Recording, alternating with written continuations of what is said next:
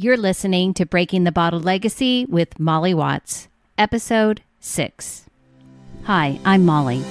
After a lifetime living under the influence of family alcohol abuse, spending more than 30 years worrying about alcohol and my own drinking, believing I had an unbreakable daily drinking habit, I changed my relationship with alcohol forever. If you want to change your drinking habits, then Breaking the Bottle Legacy is for you. My goal is to help you create a peaceful relationship with alcohol, past, present, and future. Each week, I'll focus on real science and using your own brain to change your relationship with alcohol. Nothing has gone wrong. You're not broken. You're not sick. It's not your genes. And creating peace is possible. I'm here to help you do it. Let's start now. Well, hello and welcome back to Breaking the Bottle Legacy with me, your host, Molly Watts, coming to you from, well, folks, it's an absolutely spectacular day here in Oregon, Thursday, January 14th. It is mid-month. I am midway through Dryuary, going really well, quite honestly. It's really been bizarre. I have not had any days where I've just really craved alcohol. Had one day that I was sad, and I did have those fleeting thoughts that come because I used alcohol for so long to change my feelings, or thought I changed my feelings by drinking when I had a negative day. I had that fleeting thought, but I was able to see it for exactly what it was, and I just didn't drink because that's not what I'm doing right now. And so it's going really well. And today on the podcast, I am so excited to be talking to William Porter. He is very well known in quit-lit circles. He has written 2 books, Alcohol Explained and Alcohol Explained 2.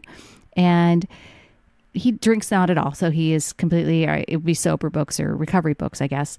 He has the same kind of pragmatic approach to information and really the science of alcohol that I have. And so I was just thrilled when he said he would come on the podcast.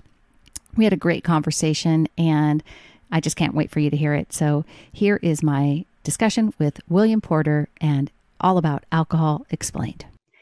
Hey, Will, thank you so much for being on the podcast with me. I deeply appreciate it. I know I reached out to you and told you I'm starting this new podcast. I'm not a newbie recorder, but your books have meant so much to me in my own personal journey and changing my relationship with alcohol that I just appreciate you taking the time to sit down and talk with me for a little bit about this topic.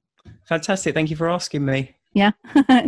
So I just gave a little bit of an overview in the introduction. You are a working lawyer over there in the UK and a former paratrooper, but you've written a couple of books that have become pretty popular amongst in the quit-lit crowd, so to speak, Alcohol Explained and Alcohol Explained 2. So talk to me a little bit about how, when this project, or I don't even know if it was a project, you didn't start off with the idea that you were going to write a book. No, not at all. I basically went through my entire drinking career from start to finish without ever thinking about writing a book. And I think it was about a year after I finally quit that I put pen to paper and actually wrote it. It had kind of been something that had been on my mind for a while, because to give a bit of background, my drinking sort of spiraled out of control, and I did a couple of stints at AA. So I'd come into contact with other people with drinking problems. And what I started to realize was a lot of people, their first reaction is to question things. Why me? What's going on? What do I do about it? And they want practical, pragmatic answers to things. And I had in my mind like a fairly good idea of what was going on physiologically, chemically, and psychologically. And I kind of began to realize it would probably be helpful or potentially had the potential to be helpful to people. Yeah. So that's where the book came from. So you had a couple of stints in AA. I don't think I knew that. Maybe I didn't from the books. I know that for me, and in my writing and from my experience with my mom, AA was not successful at all. And it was not successful because number one, the first step is admitting you're powerless over alcohol. And that was something that I don't think she ever like bought into, and a lot of people don't. I, for one, don't believe. I believe that people have power and alcohol does not.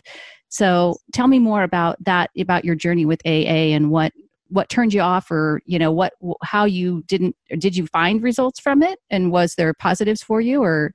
There was a few. I mean, have you heard of Alan Carr, who wrote the Stop Smoking books? I've read Quit Drinking for Women. Yeah. So I started drinking and smoking when I was about 14. So I think that's a young age in the US. It's pretty much par for the course over here in the UK, particularly back in the 80s. Mm-hmm. And I came across Alan Carr when I was a teenager. So it took me a few years. I read his book and stopped for a bit and then started again. And then I read a lot more of his books, and he wrote a more detailed version of Easy Way, which was the only way to stop smoking permanently. Mm-hmm. And I kind of became really interested in his approach because it was very pragmatic, very sensible, very straightforward. And I eventually stopped smoking, and I read his alcohol book.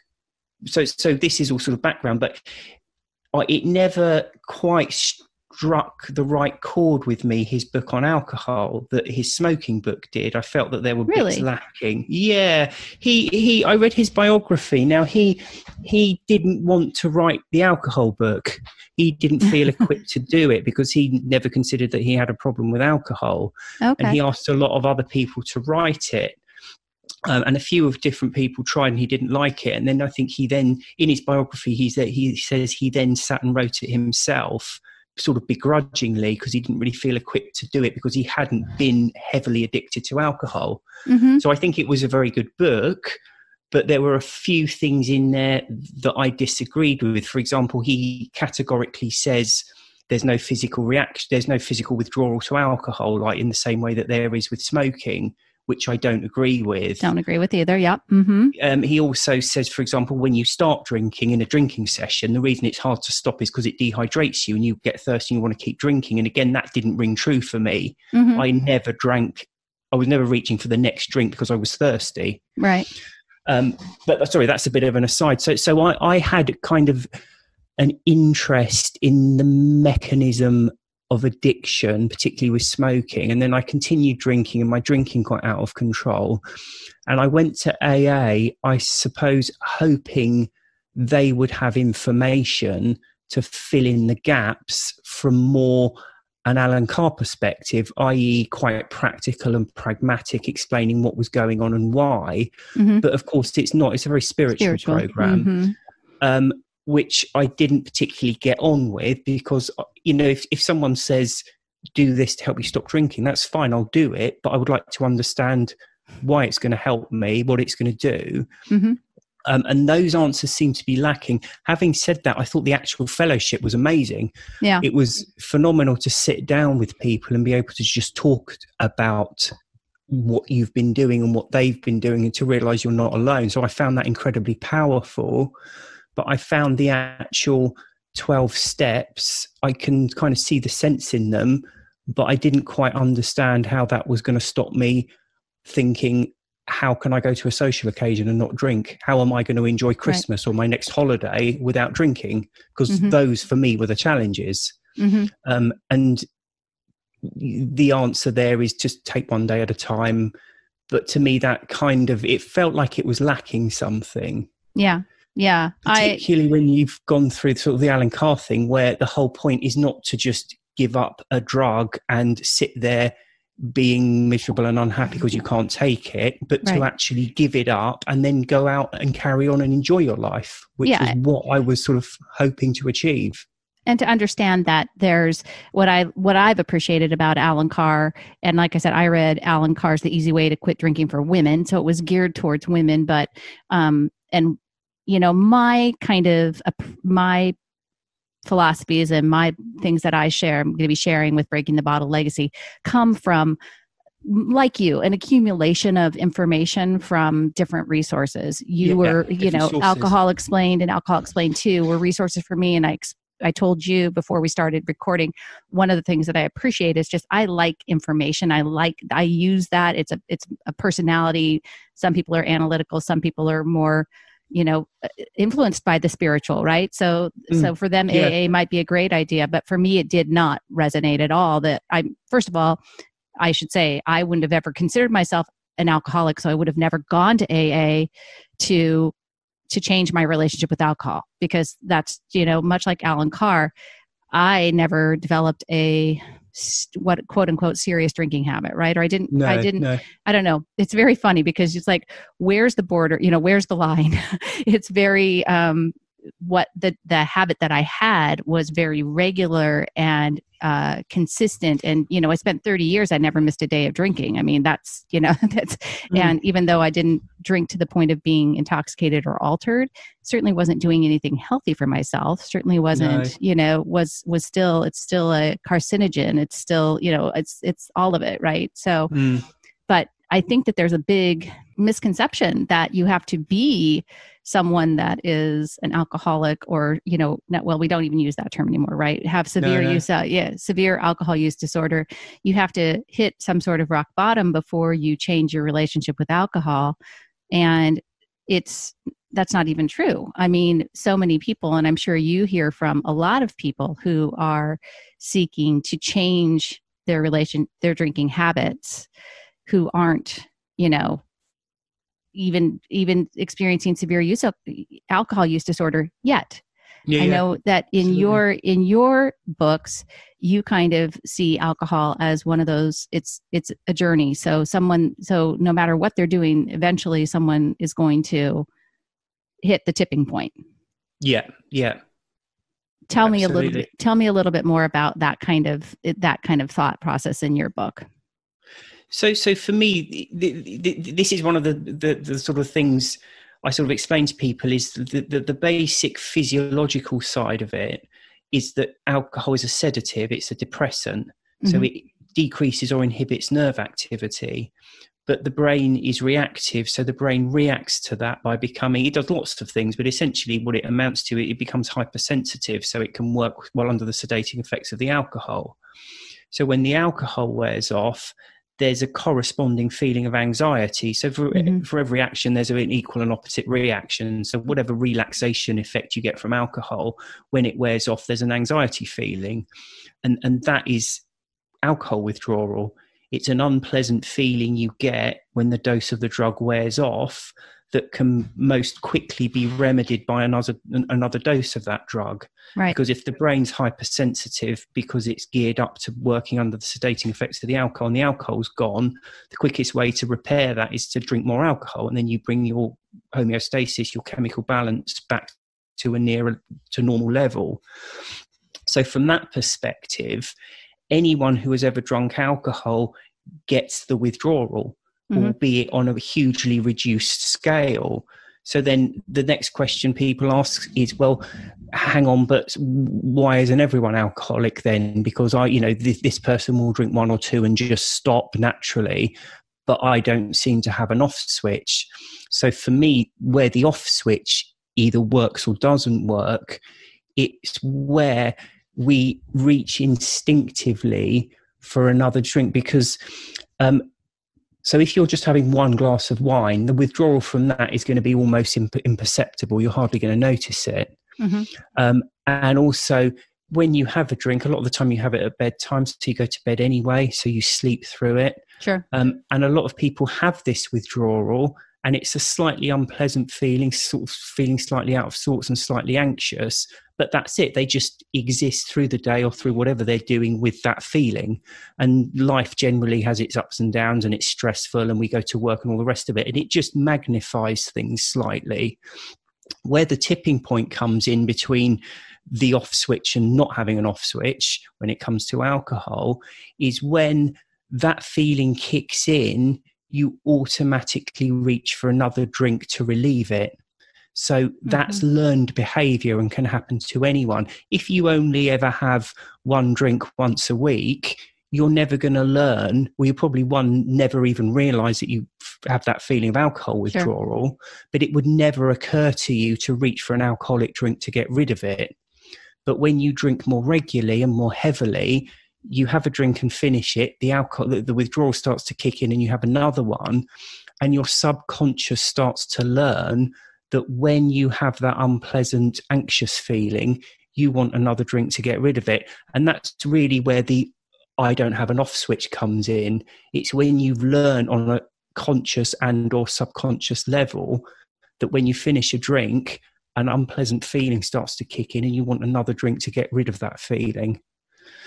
So that's essentially how I see it, where that sort of tipping point comes in, and it is just learned behavior. So yes, so-and-so may just only ever have one and not want another one, but they only need something bad to happen in their life where they start drinking more heavily over a period where that learned behavior starts to kick in.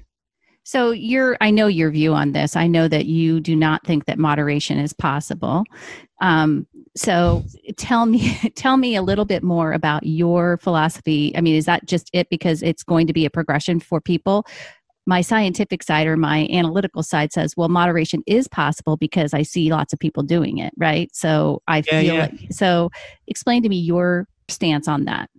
So my stance on that is fairly straightforward in that when you get to the stage when you know on a conscious or unconscious level that when one drink starts to wear off, you want another one, at that point, moderation theoretically is always possible because nobody ever forces you to drink. So if you want to have 2 drinks, theoretically, you can have them. But the problem is when you have those 2 drinks, they will wear off, leaving an unpleasant feeling that needs another drink to get rid of them. So you're always fighting a losing battle.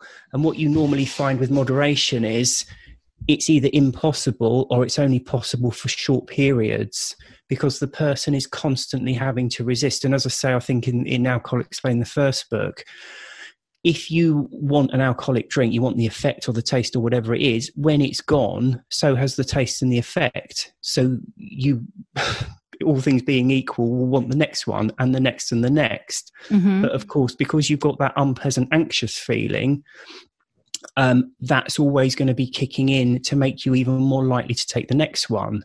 So it's always fraught with difficulties.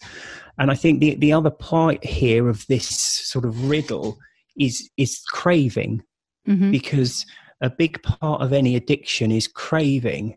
Now, people often think that cravings are just things that hit them out of the blue and there's nothing you can do about it. But of course, the craving is a conscious thought process. And the thought process is the thought of an alcoholic drink enters your mind and then you start fantasizing about it. And that's essentially what a craving is. It's starting to think how wonderful it would be to have that ice cold beer or glass of wine or whatever it is. And you start fantasizing about it. And what you're really doing is torturing yourself because you're feeling miserable and you can't have it. And, you know, say you get to the end of the day and you're supposed to sit down with your partner and have a nice meal or watch TV or whatever it is. You're not enjoying that meal or that conversation or the TV because you're totally, all your attention is taken up with an unpleasant internal little debate stroke tantrum. So it's not a pleasant thing. Now, the point is with cravings, it's not the thought of the alcoholic drink that causes the craving, it's the fantasizing about it. And the fantasizing is about entertaining the possibility of having it. Now, this was key, and something Alan Carr discovered is certainty. Knowing you're not going to have something makes it a lot easier, less likely to crave. Because if you sit down of an evening, like for example, I sit down of an evening and it's been a particularly unpleasant day, whatever, and I put the TV on or open a book, I sit and relax and read that book. And I think about drinking an awful lot because of what I do. But what I never do is entertain the actual possibility of having a drink and start to torture myself about it. Right. Now, the problem with moderation is, so the key here, I think, just to really emphasize is you make things a lot easier for yourself if you take alcohol off the menu. It's not an option and you're never going to have it. Right. Therefore, you don't sit there thinking about whether to have one and you make the likelihood of craving much less. So if you quit, I'm done with alcohol, I'm never drinking it again, it's a lot easier than saying I'll have one or two here or there, because where you end up doing, you end up leaving it on the menu. So you're constantly questioning it. And this is, I think, one of the main things with moderation for me. For most people, it doesn't work, or it's a short-term solution that then falls to pieces. But even when it is working, it's not the perfection they think it is, because you can never go back to that period where you have one drink and don't want another one, because when it wears off, it starts to create the hunger for the next one. So for most people, moderation isn't having a drink and putting it down and thinking that was lovely and then not wanting another one. It's having it, desperately wanting the other one, but just sitting there and resisting it, which is not a particularly pleasant lifestyle anyway. Yeah. It's very interesting. I'm listening with rapt attention because right now it's January and I'm actually doing dryuary for the very first time in my life. Okay. Yeah. So we're mid-January right now. So I've gone 14 days, whatever, without drinking. And what's funny is that, 2 years ago, if you would have, I would have told you you're crazy if you think that I was going to give up alcohol for 30 days. Yeah. And now this is, just it. And like I said, I am not yet exclusively alcohol free. And people that listen to this know that I'm not yet. And I say yet, I wasn't a binge drinker. I've never been. I've never had a lot of experience with drinking, to excessive amounts in a short amount of time. But I was a very, very consistent drinker, a very regular drinker, and definitely a healthy drinker. I'm very curious to see now what's going to happen in terms of my own mental construct of all of this, because I do believe in the whole idea of thoughts creating our feelings and our cravings. Simple thoughts, just simple thoughts of I want it, or I need it, or I deserve it, permission giving ideas that create desire. And I really feel like I feel that I have the power to choose different thoughts that, and because I have so much information from books like Alcohol Explained 2 from Alan Carr, you name it, the whole plethora of things that come into the information that you can learn about alcohol. It does become a question of why drink at all? Why am I drinking? What is the purpose for it? What is, so it's going to be very interesting to see how that journey continues after January and where, I definitely, like, even in the last year though, I sort of have developed a one and done kind of mentality. You would, I'm sure, say, well, what's the purpose of even having one? It's not, what is the purpose? And I don't really, I'm not sure that I can answer that yet, other than it's where I'm at. And right now I feel very at peace with that. I don't struggle. I don't think about it.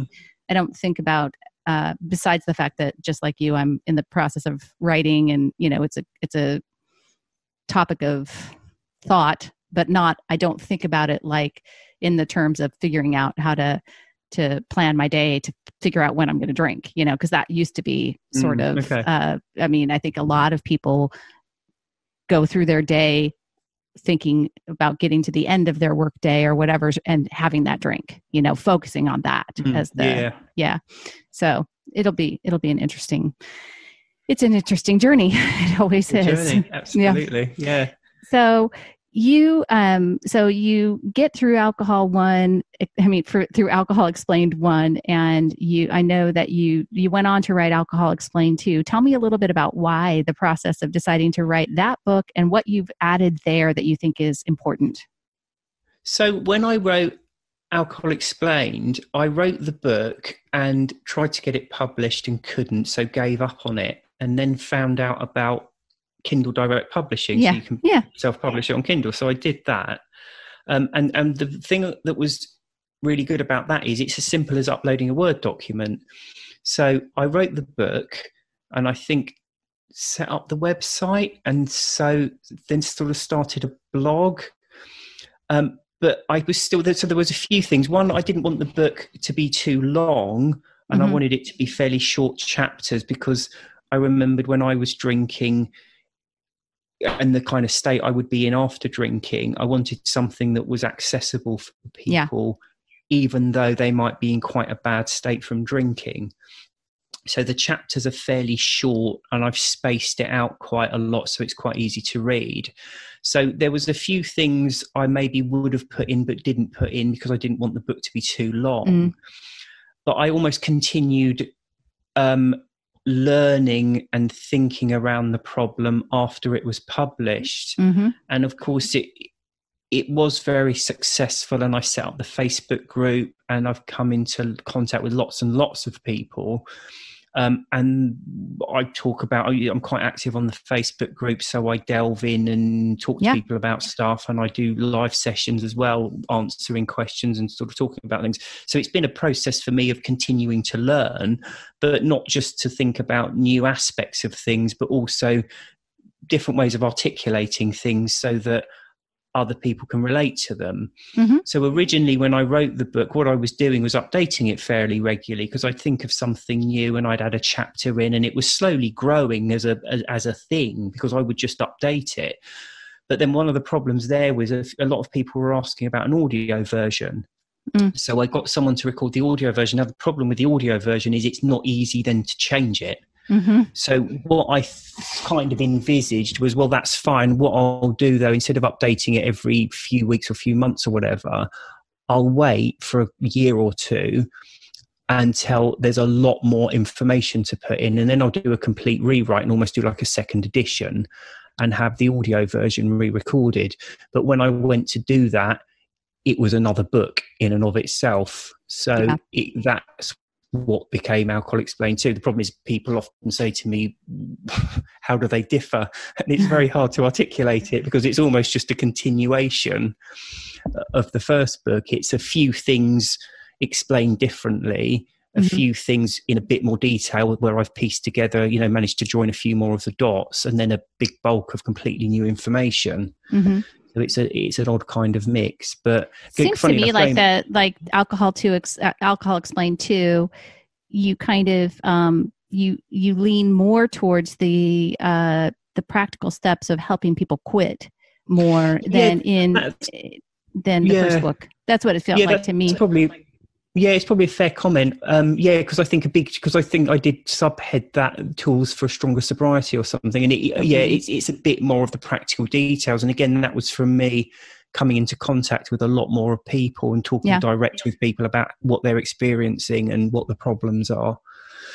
Yeah. So. Well, you have a great Facebook group. You're very very gracious, I think, with your time in that group. So I really appreciate it. I know it's, so tell me more about the next steps for you, or what you see the next parts of your journey going, and do you have plans for another book or what's in the future?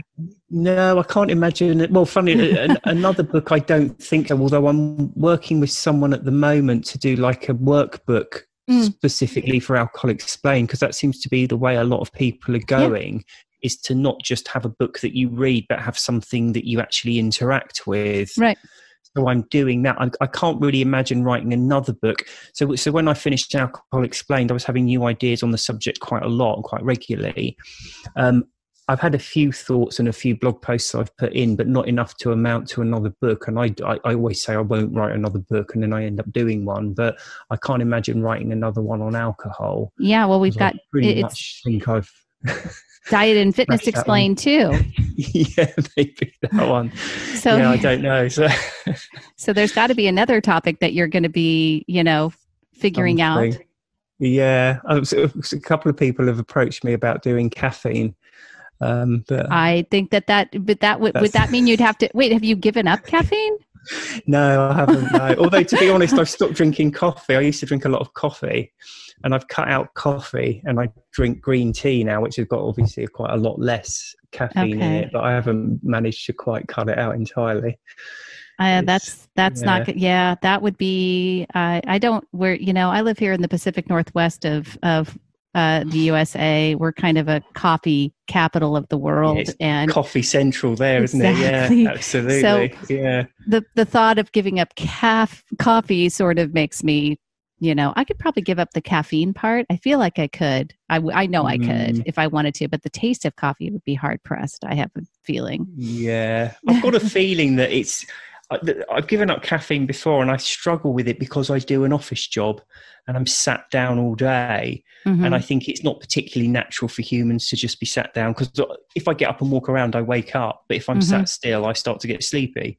So it's just, I do have a genuine belief that office work is not conducive to caffeine-free living. Yeah, giving up caffeine, because I think I'd be getting up from my desk and going for walks every sort of hour or so, which probably wouldn't be a bad thing, to be honest. But yeah. No, moving. That's back to my previous podcast. Like I said, there's the mobility. Moving's number one. Should be daily habit number one for everybody. In your books, you talk about, and I, of course, because this podcast is really dedicated to both habit drinkers and then adult children of alcoholics, you and I agree on this point pretty solidly, is that nobody becomes an alcoholic just because they have a genetic link to it. And talk to me about your view of genetics and alcoholism. Yeah, so absolutely. So I've kind of explained the physiological process and some of the mental processes involved in drinking and becoming addicted to it, neither of which are conditional on genetics at all.